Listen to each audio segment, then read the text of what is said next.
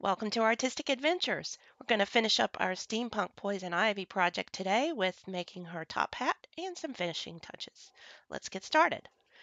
All right, so you haven't seen her whole face and hair since we started doing the outfit and everything. So here she is back with her hair pulled back with a little butterfly clip that I had, and we're going to make her a top hat and also put some lashes on before I came on because I struggle with that and I don't like everybody to see me struggling with that. So I'm going to make her a little earring out of this cute bead. It's a little glass leaf, and I attached a green wire to it in a loop with some thread so that it would dangle.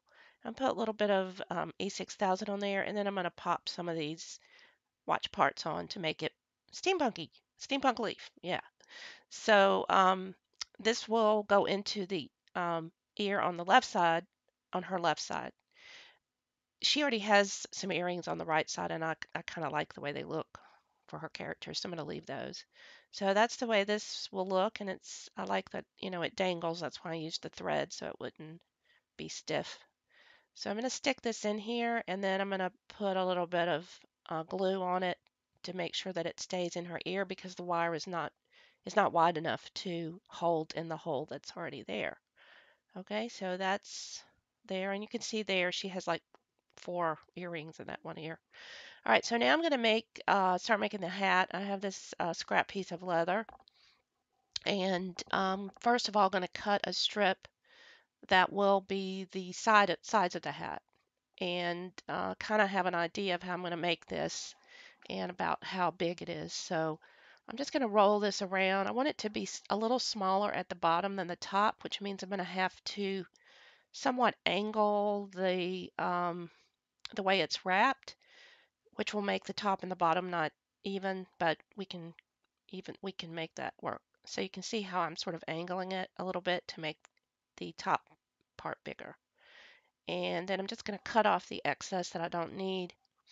And then I'm going to go ahead and trim off the main part of this that's overlapping because it sticks up so much, and I need to use the top as a pattern to cut the top of the hat. So you can see there we just going to even that up a little bit so the top is even. All right, we'll do the bottom in a little bit after I glue it.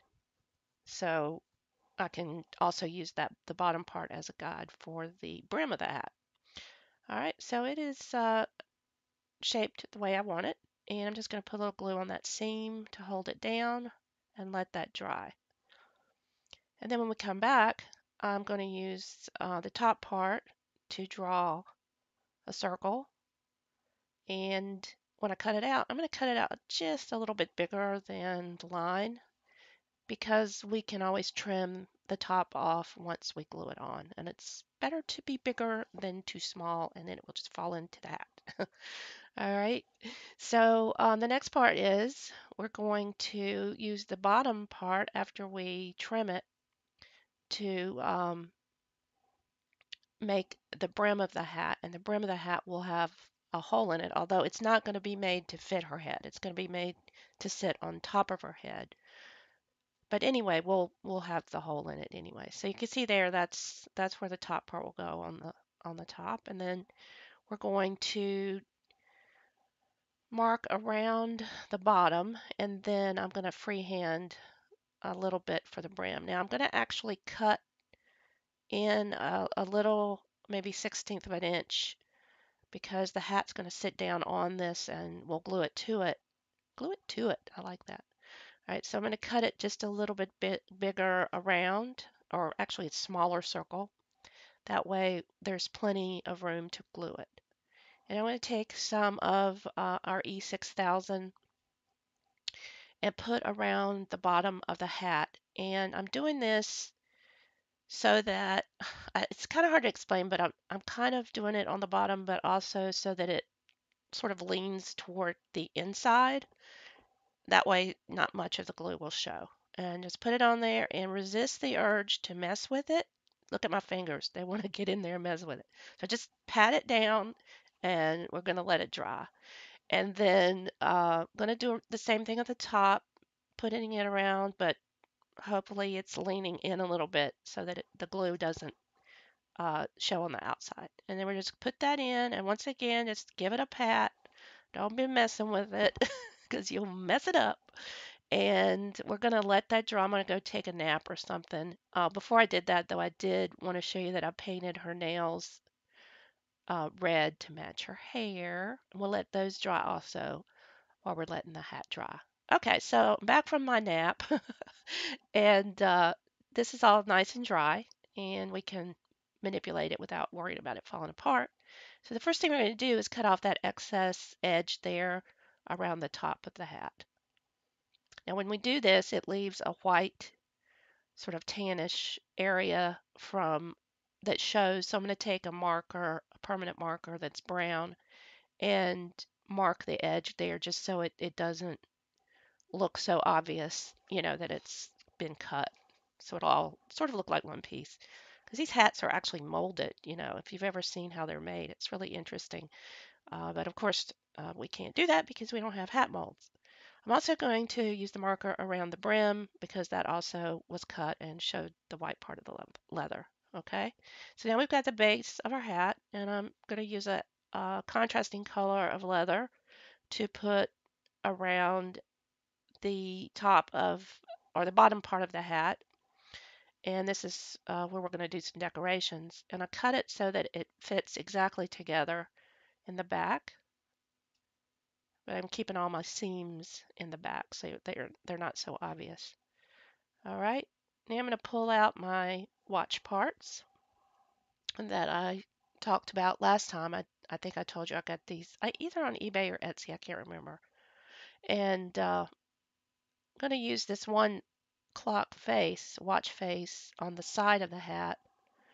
I just kind of like having that there. It's big and it sort of emphasizes that that they're watch parts, and it's sort of a whimsical touch. So I'm going to use that bigger piece there on the side, and then I'm going to put some glue down around the band, and then put some of these smaller pieces on top of that. And I'm just going to go all the way around with that, and then to make it more of a poison ivy steampunk, I want to add some more of those little ivy leaves. So I'm going to clip some of those off and glue those on the other side opposite from where the watch face is. So just going to put about 3, I guess. I think that'll look good. And I'm putting 2 small ones and 1 big one. And that will give it the poison ivy touch. All right, and that's how that looks on the side. All right, let's see how this all comes together now. Is everybody excited to see Steampunk Poison Ivy? Yay. There she is with her hat. And I do want to say that um, I've never used this hair color before. And I don't know if it's me or the hair color and the way I did it, but it did transfer to her skin. So I've had to go back and clean up her skin in several places. I'm hoping now that it's pulled away, it's not going to, you know, damage it anymore. And I did wash her hair again after I finished the outfit, so I did get a little bit more of the dye out. But I just wanted to warn you that if you're doing that, you may have to watch out for that dye coming off on the skin or other things or costume or anything. So I'm giving you a few side looks and close-up looks and how she looks. I gave her ringlets because I thought that was very steampunk, even though it's probably not very poison ivy, but I think it looks appropriate with the outfit. And I'm really happy with how things turned out. I think she's got a little bit of an evil look in her eye, but she could be some good, a little bit, right? And I really enjoyed this project. It was something different, and I like being able to use some of the dolls that I have with green or blue skin too. All right, so that's the end of that project. I hope you guys enjoyed it. If you did, give me a big thumbs up, and I hope that you're looking forward to future projects. I've got a few things in mind, and I'll be back next week with a new project that we can work on. So make sure and subscribe so you don't miss a thing. Thanks and bye.